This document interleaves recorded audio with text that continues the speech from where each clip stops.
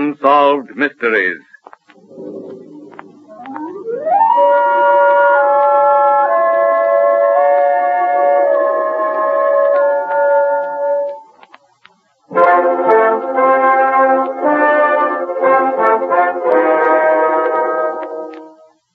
Out of deference to people who may still be living, character names in some of these true unsolved mysteries have been changed. Make mad the guilty and appall the free. Confound the ignorant and amaze indeed the very faculties of eyes and ears. This quotation from Shakespeare's Hamlet could well have been written about tonight's unsolved mystery, the mystery of the Chinaman's cell.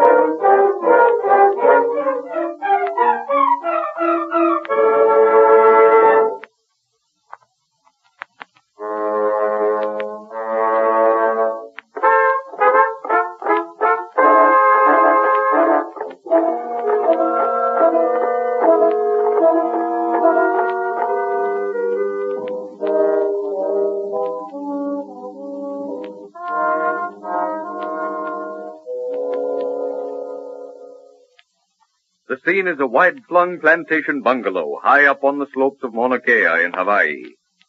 Far below the rolling slopes, the blue Pacific sparkles through the green of the palm trees. Above, the volcano tints the cloudless sky in the reflected red from the crater, Hale Maumau, Pele's house of everlasting fire. On the lanai of the bungalow facing the tennis courts, the guests are sitting watching the play. Their host, Jim Ferguson, turns to face them as their laughter dies down. So you fellows don't believe in haunted houses? Well, I don't, Jim. I believe that there's an explanation for everything. Well, isn't a ghost an explanation for a haunted house? Oh, you have a champion, Jim. Are you really serious, Betty? Yes, I'm serious. You see, both Jim and I have reason to believe in ghosts. And haunted houses, haven't we, Jim? Not only reason to believe in them, but reason to thank them, or him, or it, depending upon how one feels inclined to refer to a ghost. Well, why have we never heard of this before, Betty? Been keeping secrets from your school-day chums, have you? Well, I never mention it in company because I don't like to remind Jim of it. And I avoid the subject because I don't like to have Betty thinking too much about it. You see, some of our Japanese help and the Hawaii do for them to realize that their boss is a believer in the same sort of thing. Stupid reasoning, isn't it? But it seems to work that way. Now, don't go into a lengthy talk on keeping up appearances just to sidetrack our inquiries about this haunted house. Oh, but it isn't a haunted house. Well, what is it then? I suppose I'd better tell them. You might as well, since you've managed to get yourself in as deeply as you have. Well, when I first came out to the islands, things were a good bit different. No electric lights in the plantation houses, no automobiles. Everyone rode horseback, and going visiting was an adventure. I was auditor at one of the bigger plantations, and Betty was teaching school. We were rather fond of one another, even at that early stage in the proceedings. One Monday morning, I arrived down at the mill to find an excited group. Japanese, Portuguese, Hawaiians, everybody standing before I think. What's up? What's the matter? What pilikia, Toma? Oh, Toma ti pilikia. Plenty trouble got. Some man's breaking into store and stealing money. The dickens you say. Hey, wait a minute there. Who are you? Where you going? I'm the auditor.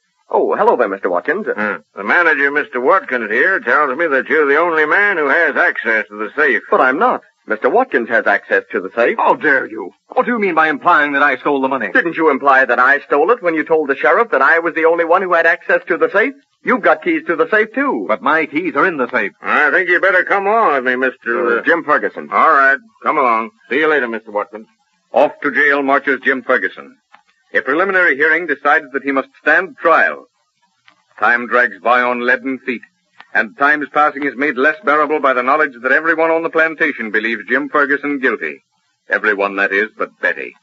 And one night, quite late, Jim hears the clanging of the outer gate and hollow ring of footsteps approaching down the long, stone-flagged corridor leading to his cell.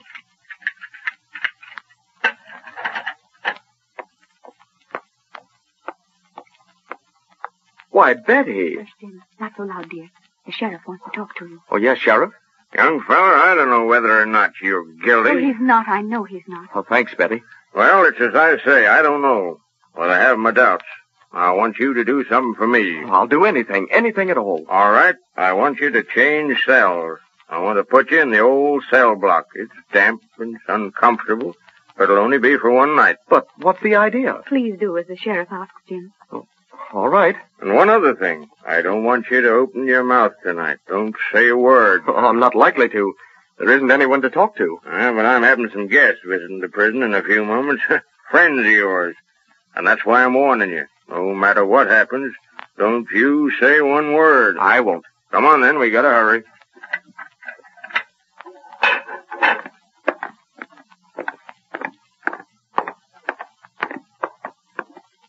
In here. Well, it is cold and damp here. Well, goodbye for now, Jim. Goodbye, dear. Come on, Miss Betty. They'll be here any moment. Puzzled as to what the sheriff has in mind, Jim Ferguson stands in his cell, gripping the bars and staring out into the moon-flooded jail yard. Beyond the high jail wall, a group of Hawaiians strum their ukuleles, while the sheriff and Betty stand on the jail steps awaiting the arrival of their guests.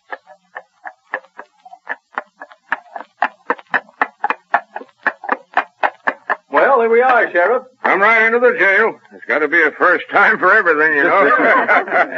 How many prisoners, Sheriff? 11. Is that all? Hey, we don't have much crime here. We only built this new block because the old one is uncomfortable. Not because we needed more room. And, how old is the old block? About 70 years. It's built of blocks of lava. Now, here's where we go through the lock. All clear. Oh, all the doors open at one time. Now, step inside. I thought you were coming with me. With us, Betty. The sheriff asked me. I hated to refuse. You'll go back with me? Let's wait and see. You see, it's really quite a comfortable jail. Jails go. Now we go through this way, the old cell block. Oh, anyone in there now? Yep, Jim Ferguson. Oh, let's go in and see him. There he is in that cell next to the Chinaman cell. Chinaman cell? Yep, it's haunted. Whoever heard of a cell being haunted? Well, this one is. What fun, a haunted cell. What rubbish. I'm surprised at you, Sheriff, believing in that stuff. Perhaps. But no one yet's been able to stay a night in it. Imagination. Pure imagination. Dare you to go in? Who, me? Yes, dare you to. I'll let you take me to the dance Saturday if you do. That's a bargain. All right, Sheriff. Open her up. I'm not afraid of your ghosts. I'm warning you. Rot. Open up. Watkins steps into the Chinaman's cell. The guests turn and leave. The moon sinks until only a slender beam of ghostly light shines over the empty jail yard. In a moment, that too is gone. Blackness. Walls, cell bars, passageway all merge into one black, yawning void. What was that? Watkins starts and peers into the darkness. A light. A bluish, phosphorescent light, moving slowly across the front of the cell. A lantern? Yes, a lantern, carried by a yellowed, wrinkled hand. But there's nothing else. No arm, no body, only a hand.